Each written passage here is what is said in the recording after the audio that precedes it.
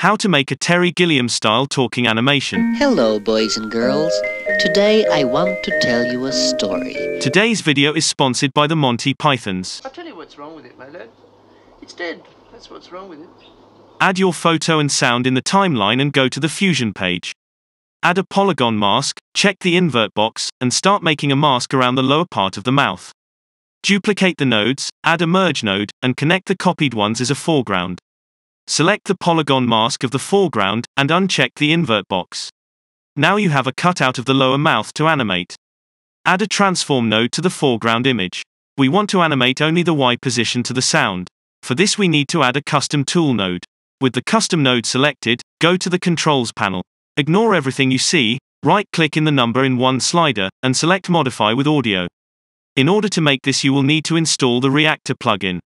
Go to the modifiers panel, and browse your sound. Before we do anything else, we need to connect the transform node to the custom tool. Select the transform node, right-click in the center value, and select expression. Replace the second value with the name of the custom tool exactly as it is. This way the sound is animating only the Y position. With the custom tool selected, go to the modifiers panel to adjust the animation. Change the amplitude offset slider to move the mouth where it should be. Check the invert values box to make the mouth moves downwards.